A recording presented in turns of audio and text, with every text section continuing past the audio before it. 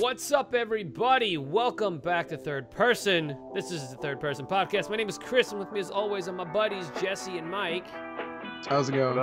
Guys, as you can see, we're here again with another Lemony Snicket's series of unfortunate events, reviews slash recap slash whatever the hell we do here.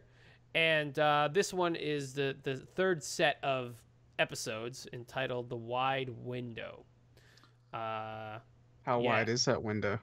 Oh, so wide. So wide. What? Don't get dirty, boys. What were they about, Mikey? Well, a little synopsis here. We have on episode 5 of The Wide Window, it says, after escaping Count Olaf again and the Baudelaires go to live with their superstitious Aunt Josephine. Part 2 is the Baudelaires are stunned to find Aunt Josephine's suicide note, but quickly find everything about the circumstances highly suspicious. Suspicious. That's what we got. Suspicious. Okay, so that's part 1 and 2. It's so crazy doing these things as part, like the fact 6. that it's like part 1 and 2. But yeah, episodes 5 it really and 6. is. But all right, so I mean, I'll start off by saying overall, I enjoyed these. This had a lot of funny moments in it, and a lot of dry humor. You know, it's very similar. We're seeing this humor throughout every episode so far. It's very similar. But he's getting last episode was real blunt humor. The first episode is dry humor. This is and this one is that obvious, like it's that tongue in cheek. This had a lot of tongue in cheek humor. This was a lot of you know, the whole when they introduced Captain Sham.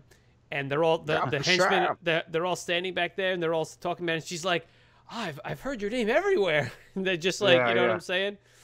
And had some really funny moments though. Like, you could tell he just has a fun time playing this character, Neil Patrick Harris. He just and it comes across that way. And it's such a dumb, silly character, and it's so blatant. Like you mentioned before, Mike, plenty of times. It's like it's a live action cartoon, and you know the whole thing like the sea is my home, lake.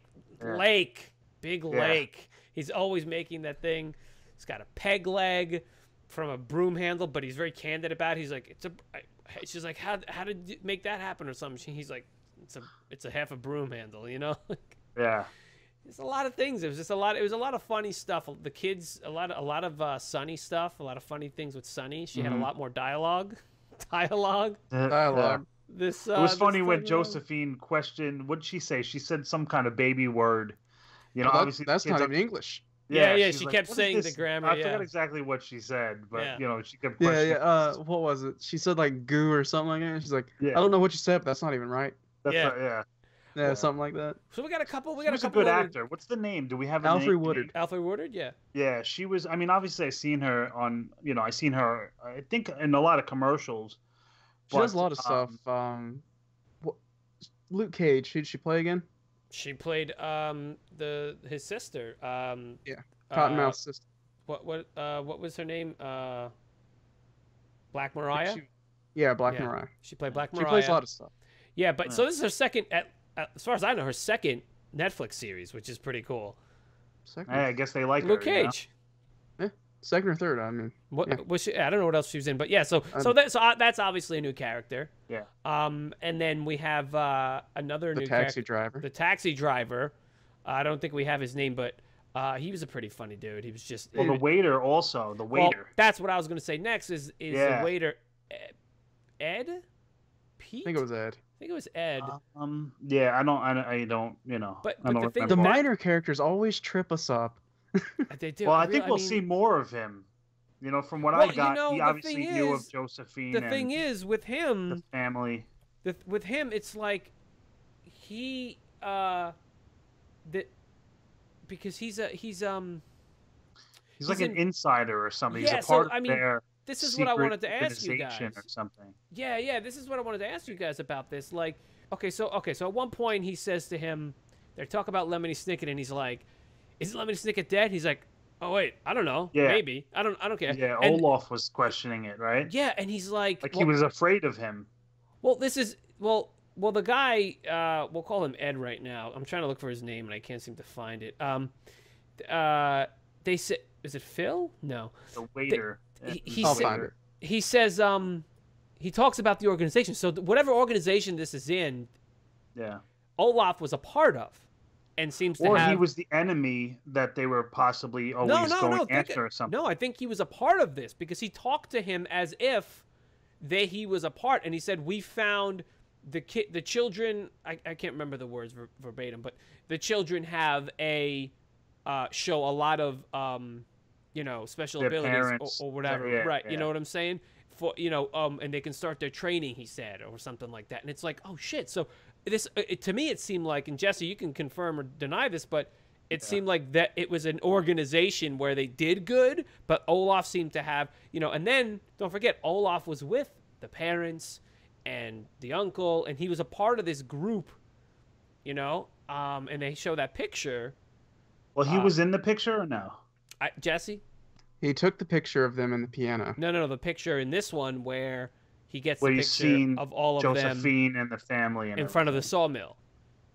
Was he in that? I don't. I kind of believe so. I'd have to look, but yeah, I'd have to. But anyway, so the thing is, you guys are relatively close to what's going on here without knowing much about the story at all. Well, that's the thing. So, and this is what's fun for us. Well, anyway, they gave you hints of it. They gave you hints that there's past history that I took it like Olaf. Larry, by the way. Was Larry. Okay, yeah. All right, so I took it as if Olaf was like their enemy. You know what I mean? But possibly knew. The way to Larry and Josephine. Well, I think he became their enemy. That's what I think would happen. You think? All right. I mean, who knows? Yeah. I mean, well, I'm sure Jesse. We do know, but I mean, you and I don't know. Jesse and everyone else out there who. But so you got Larry and. I will answer this. That's not answered this season. Probably not, right? Yeah. Okay. So, but that's fine though because. Well, based on when it happens in the books, definitely not. All right. So. But look, we got two more after this, and then we'll see. So I don't know.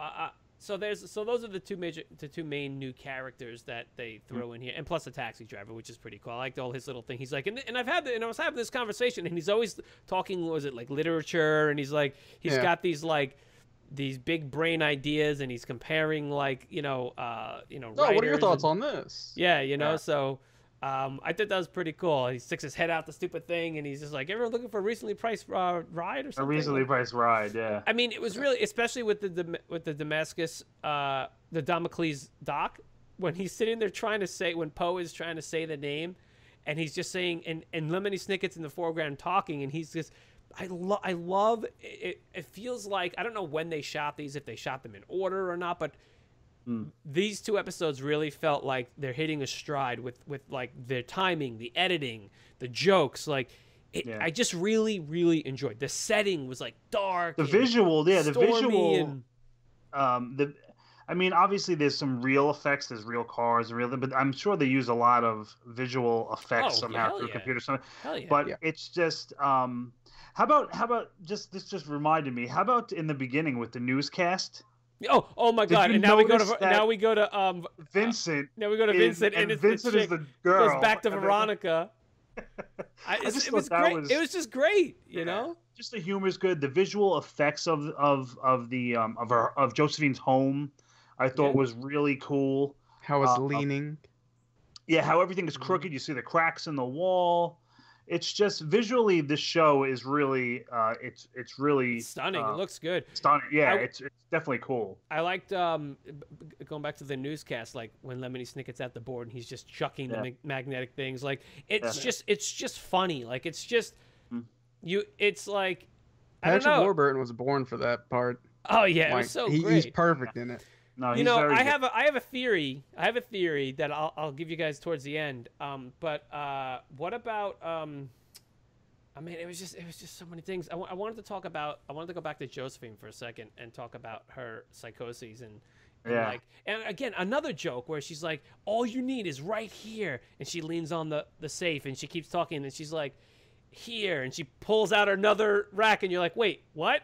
It was just great. Like these jokes were like, and I don't know how they played out in the book, but visually I'm sure they had a lot of fun with making these jokes visual. You know what I'm saying? Yeah. But again, The man, thing like, is, some of the stuff is taken directly from the pictures in the book. that's Yeah. what I'm saying. So is it like Jess? Is it like cool to like be like, oh yeah, It's very weird to see these abstract like pictures that I haven't seen in like 10 years oh yeah, true, popping up, and it's like, oh yeah, I remember that in the book. Page number 79 on book number 3, right there on the left-hand Yeah. side. You got the Yeah. It's Yeah. weird. It's like you don't remember it until you see it in the show. right. Yep. No, it's Yeah. cool, man. I like I said, I mean, there were just so many different things, like, and yeah, a lot of it is tongue in cheek, like, Yeah. they ask for something, they get it, but it's cool, you know, like the parents happen to be flying over at the end, they're flying over at the exact moment that they That's need what's that light, keeping and me really. That's what's keeping me really involved in wanting to see more from the show, because I have enjoyed these first 6, but I think we spoke about it last episode, last discussion, how will this humor get a little stale. And I mean, I can see it being repetitive in a way, because it just seems like, all right, the kids go to this new home, they go to this new Right. caretaker, Yeah. and then Olaf is there. And I mean, even though Neil Patrick Harris does a great job with his characters and still is interesting, I am holding out for the kids to get in touch with their family somehow. And obviously, at the end of this episode, the plane goes down or whatever. We don't know exactly what happens with them, but that's what I'm looking forward to, is possibly a reunion. And you know how I am with reunions, with Walking Dead and all. I hate when everybody's separated and all this kind of stuff. And I guess it wouldn't make much of a series if the parents just swooped in and took the kids. No, yeah, It wouldn't be and there's a bunch of books, so they have to go through them. But so I'm sure I can see a lot of they're just there, but not enough. well, that's the whole that's where, the thing. Yeah, to and keep we you see drawn that in. we see that over and over and over. But it's definitely an interesting show, and it has gotten better for me from original, when I just couldn't From the stand first these one, poor kids. Yeah. You know, speaking of about last week, like going back to that and how we said there might be some, that some of this stuff could get old. So they did replay some of that, not replay, but they did basically kind of rehash some of the same types of devices, comedic devices. But I'm going to say, it's absolutely. I found it. I still, like Jesse, you were saying, they found ways to make it fresh, and I thought these 2 episodes were the funniest. And I watched it with my wife this time, without the kids, and we were like rolling, like we were laughing, like there were a lot of funny things. Like, well, I told you off camera with the scene that I thought was funny with Olaf's leg with the baby, where Sonny runs and he just fell and his leg pops out. He's like, "Oh my, it's a miracle!" or whatever. My leg's back. But even that when the baby like when the baby's holding on to when she's holding on to the doorknob when the house is going by down. her mouth. Yeah. The things when they just show the baby just quickly doing something, like it's hilarious. It's a visual gag. It harkens back to like old, Three Stooges, man. Like old slapstick. Even Charlie Chaplin. It's a playful kind of. It's great. They have so many different things in there. Yeah.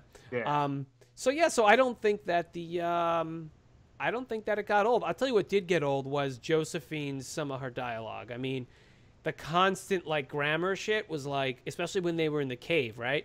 And every time very Sonny talked, yeah, but it got a little much. It got a little much. It wouldn't decipher the note. No. But I'm even talking about like after the note. And every time Sonny spoke, she's like, "Well, that wasn't grammatically correct either." And I'm like, "Okay, we get it." Well, maybe it'll play like, into something in the future. Like constantly. But it was funny how the kids figured out how to trick her into getting their way. Like when she didn't want to leave the cave in the first place. Tells her the real estate agent. He tells her, "Oh, you got to watch out. This place is for sale," and blah blah blah. And those real estate agents, and So it's funny how they know how to manipulate, and it's funny how the kids are the most intelligent characters on the show. Yeah. But you know what though? But they're not. But they're very humble about it, and they know that they've made mistakes. They know that they're kids, and they know that. But they know what they know, and I really enjoy that. I really enjoy that they didn't make them these smart aleck, like, well, we know better than you. They're still like very frustrated, like. I'm frustrated in the tell fact you, that sometimes people that's Count Olaf or whatever, and this possibly can, especially Poe. He's just super. He's annoying, but at the same time, he's actually Following really the funny. books. Yeah. Really, dude, the funniest shit when he'll be looking at you and he just coughs in your face. He's like, and they're all like, he's like when he does it in the restaurant, he like Olaf's, it's like in his mouth. He's like, what? Like, it's just it's just really, everyone is like, in fact, I want to watch those two again because they were just really, there's just so many funny things in that. Like even when he's like, limes, I've got limes, I'm selling limes. She's like, I need limes. She's like, oh, I need limes. He's like, I sell limes. You know, it's like just the little things like that are just really funny to me. It's definitely quirky. It's definitely it's definitely like a fun kind of humor, like this outlandish kind of humor. But I guess we'll see. I'm kind of glad I didn't watch the whole thing. Yeah, me too. The whole series in one purposely shot didn't. or in a couple days or in a Purposely few days. didn't because I wanted to come here and I wanted to give some of my theories and just be like, But Jesse, Mike and I have really monopolized this time, and I want to throw it to you and get your feedback on this, man. I was actually wanting to bring something to light that you guys haven't touched on yet. Mm-hmm. So the first episode you guys said was really dark and really lacking humor, correct? Yeah. Weird. Yeah, I think the humor was drier, not very dry. Right. Yeah, it was definitely dry. I enjoyed it. Don't get me wrong. The second set of episodes, we had it was more situational, more boisterous humor. Yeah, it was a more situational type of thing. Yeah. But have you noticed that the situations are getting darker? Oh, well, I was going to mention that. I was going to mention the fact that these two episodes were, and this is something they do very well, they're very dire. They're very dire. Like, he literally is hanging out of a window on a house that's about to collapse into the sea. You know what I mean? And that they're like, literally, she's on the map and she's going to fall. The baby's hanging on to, like, that is, and these are children, right? But and I think I think there's like I mean, I'm sure none of you guys thought that the kids were actually going to get hurt. Well, so it's no. like, it's a playful thing, and just like we said, it's just like a cartoon. But that's my point. They've done it. They've set it up to a point where it's like, comparing this is a very dark and scary situation. But we know that, number one, we obviously know they're gonna. But we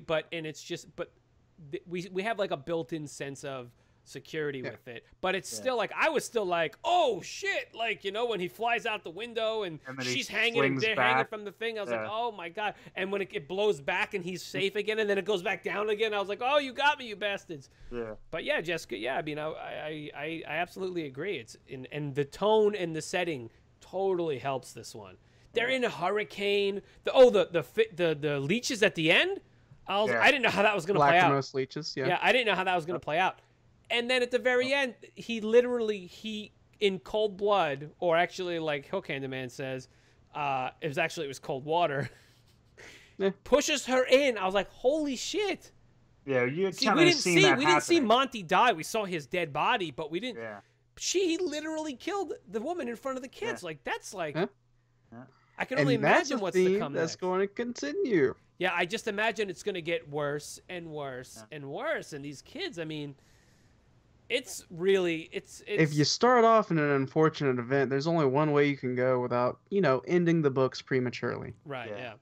Well, we'll see what happens now that they're on their way to the mill, the sawmill. Yeah. Because obviously they escape, after Josephine was pushed off, which Captain Sham. Yeah, Captain Sham, and that was even funny when Poe was talking and he's like, children, this and that, and meanwhile they sneak off, and then he turns around, they're gone. And he's like, well, I'm gonna go. And he's like, Captain Sham, you wait right here until I get the cops, and then he turns around and then they're gone. My second favorite candy as a kid. Like, yeah. Like, I wonder what his first is now. It's just good, man. It's just really, it's enjoyable. It's definitely enjoyable. So something I liked that they played on was the kids' allergies to peppermint. Right, yeah. And it's mentioned in the books multiple times before this, and it's, I believe, mentioned in episodes 3 and 4 with Monty. Yeah. And you notice it with the books, it all comes full circle. So everything you're seeing now, just keep on to it. Hold on to it, yeah. You know, because it will come back. The fact that it's a series of unfortunate events. Okay, so the first, obviously, my first, dip into this world was the movie in 2004 with Jim Carrey. But I never got that sense, because when you're watching like an hour and a half, 2 hour movie, you're not really going to get this. You don't get the same sense of the fact that these are separate things happening, and I think it's a fantastic idea that they did this on as a series, and the way they're doing it, and obviously who they got. But I mean, again, this is another situation we can just go on and on and on. I mean, I think I've said most of what I wanted to say. Is there anything else that you guys like? Some of your favorite stuff? I mean, again, I've mentioned a bunch of mine. What about you, Jess? What do you think? So, if you haven't noticed by now, I like doing different kinds of voices. This is to the audience, of course. I do Krillin. I do Mr. Popo. I do a few other voices. Hank Hill. I sell propane accessories. But Stefano and all that. I love the voices, and it adds more to my repertoire. Like, because I go back and I think of something. I'm like, oh well, you know what? Saying something in Captain Sham's voice is going to be really funny. Just added Captain Sham to your repertoire, yeah. Yeah, it's like, I don't know. I could be playing a game and I'm like, oh, well, you know what? You got to crouch here and then you do that. It's like it goes back and do it. And adding voices to your repertoire like that's kind of freaking fun. So this episode added a real great voice for me to imitate in my own way and manipulate. So that was my favorite part, the voice. Nice. What about you, Mikey? Yeah, no, I think I mentioned it. Obviously with the whole peg leg thing with Captain Sham, and I just like the way the children reacted with Josephine and how they were able to manipulate her in the way that they have, and just the cunningness. Yeah. The cunningness and with no malice though. I think that's an important thing. There's no malice. It's not like they're doing it to be like pieces of shit. They're doing it to not only better themselves, but that person too. Yeah, like they're trying to get out of a situation, especially with the safe. Now, for them to figure out the combination, exactly. It was crackers in the safe when they opened it up. So funny, I thought that was a cool scene too, of them having to figure this whole situation out. So, like I said, we'll see. And I'm excited about to see what I don't know. I mean, so like I said, wrapping this up here, but that mystery of who the hell are these people? Are they spies? I'm getting the sense that they're spies. So you've noticed the book, correct? Every time secret organizations. Yeah, but that's all. But that's all. It's a secret organization for what though? They've made up codes. Have you noticed that libraries play an important part? Yeah, okay, but there's I always feel like a library I'm in still every place. Missing something. You mean the general fact that there's a library in every the kid's house had a magnificent library. Right. Yeah. Justice Strauss has a library. Yeah. Right. Count Olaf had a library. Right. Monty had a library. Josephine has one. Right. Everywhere has a library, and there's a reason for this. Is all I'm going to say. And it's just tying into the books. It's going to be a great reveal to you guys. Yeah. Is it revealed at all this season yet, or no? No. All right. No. Just watch 7 and 8, damn it. I know. Right? Captain Sham says watch it. Watch the damn shows. God dang it, Bobby. It says so on my business card. Do it right. It says it right there, my business card. All right. Well, I think we've talked enough about this. Guys, let us know what you think. If you're liking this show, if you're liking, what are your favorite parts? What do you guys think? Just you guys know what to do. You guys will continue that conversation down there. Before we leave, we do want to give you something special, like we have been, in case you didn't know. Our new friends, Comic Blitz, they've got a special deal for you guys. So here it is. As per usual, we have our code ThirdPersonPod, 3 months, $1 a month. Total of $3 for the 3 months. Simple as pie. So, you get over 4,500 comics to access at a whim. And why wouldn't you do it? At your disposal. Get in there. On iOS, desktop, laptop, iPad, that's iOS, and soon coming to Android. Yep, it's in beta. It's coming to Android, so you can check out your comics on any device. You can download them. You can read them. You can catch up. You can get your binge on. Get your binge on. A 3 month old comics, new comics, graphic novels, whatever you want. It's all there at your fingertips. Yeah. Yes. So that's and that's it. comicbliss.com, promo code third person pod. Third person pod. Also, let's not forget of the giveaway. We still have that giveaway going on for a few more days. Yes, definitely Saturday, 2:30 or 2 o'clock. 2 o'clock in the afternoon. We're right. 2 o'clock. First of 4 giveaways for the month of February. So make sure Q figs. So make sure you get in there. You want a Q-Fig, go check out that video. Jesse, maybe you can put the link in the description.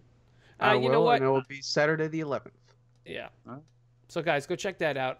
Again, that's a thank you to everyone who supported us, and you know, we've been really you know, getting us out there, and that's great. So we want to get back to you guys. So that's it. We're done. Thank you for watching this. We've got one more video coming up for the end of this season 1 of this show. And then, you know, if you're watching this when we put this out, Walking Dead's going to be coming up. So we got that. And if this is you watching this later, get onto Walking Dead stuff. We're getting on there. And you guys check out our other videos. And, you know, again, I also want to thank you everyone for the support and all the comments and continuing the conversation down below. Absolutely. We really love it and really like, you know, this community. So thank you guys very much. So with that, we will see you guys next time on Third Person. Thank you very much. That's a bye, I'll tell you what.